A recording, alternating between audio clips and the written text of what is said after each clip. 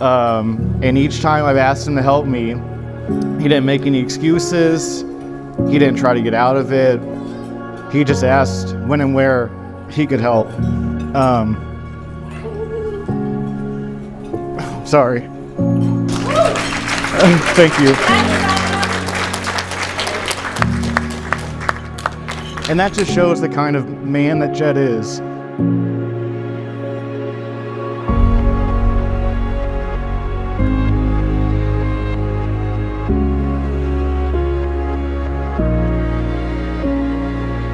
I remember thinking, wow, she is going back to the Philippines in 3 years. What are we going to do when she goes back?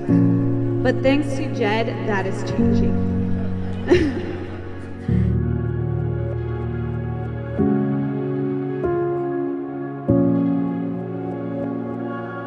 I'm so happy she found love. She has always been kind, thoughtful, and supportive. I'm so happy that she found someone who loves and appreciates her like Jed does. Jed, you're a wonderful partner, and I know you will make Joanne very happy. Congratulations to the both of you on this special day.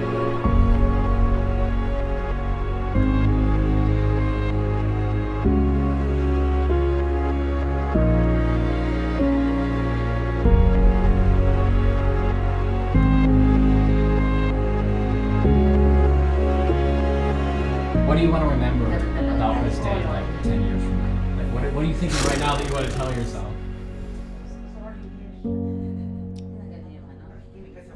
Honestly, just focus into the sacrament.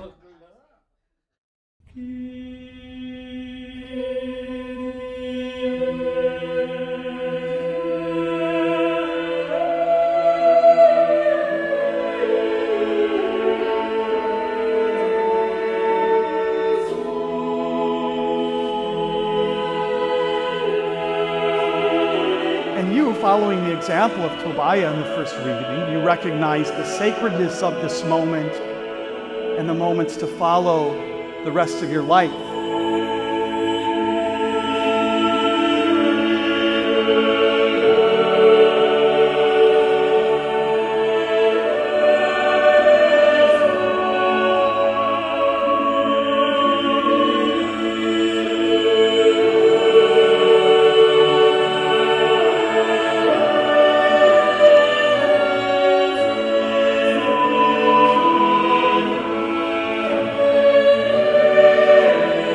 I can boldly say that out of all of the weddings that I have done, you have certainly devoted the most time, attention, and care to the sacred liturgy.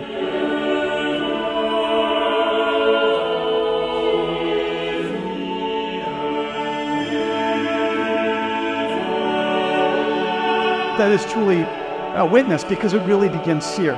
This is the heart of it. This is our strength. Marriage, right? Marriage makes a man. Marriage makes a magnanimous man.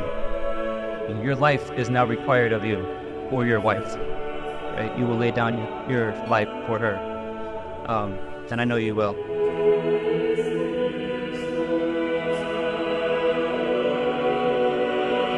From this moment today, the moment you exchange those vows and your marriage is consummated, you will be called to a higher way of relating and striving to be a blessing to one another.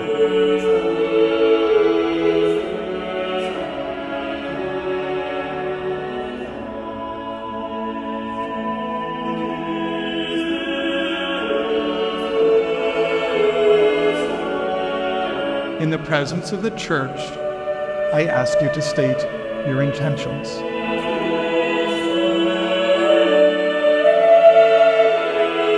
I, Jed. I, Joanne. Take you, Joanne. Take you, Jed. To be my wife. To be my husband. I promise to be faithful to you. In good times and in bad. In sickness and in health. To love you and to honor me. All the days of my life.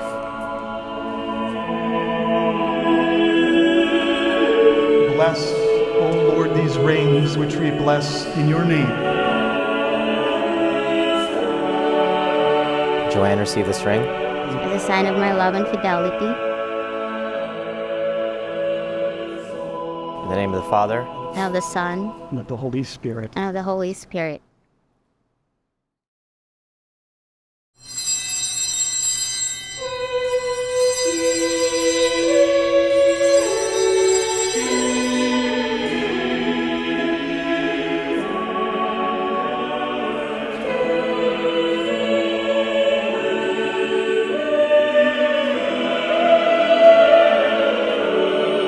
Your primary goal, though, in life from this moment on is to assist one another in becoming saints.